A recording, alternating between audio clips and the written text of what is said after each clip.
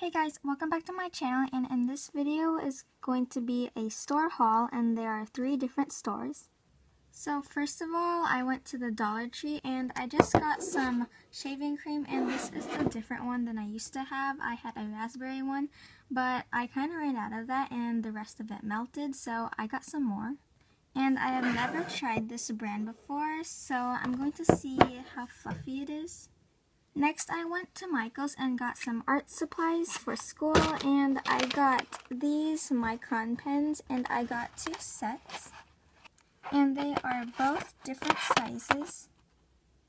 Then I got these Prismacolor Premier sketching pencils, and here is what they look like. Okay, so next I went to Walmart and I just got this bag, and this part's clear so I can see what's in it, and I'm going to put all my art supplies in it, and it was only 97 cents. And the last thing I got, which is probably my favorite, are these foam balls, and again, these are from Walmart, and I've never used these before, so I thought they were cool, so I wanted to try them out since I see a lot of people have them. So I may have a slime video on these someday. So that's all for this video. Thank you for joining me, and don't forget to like and subscribe, and I'll see you in my next video. Bye!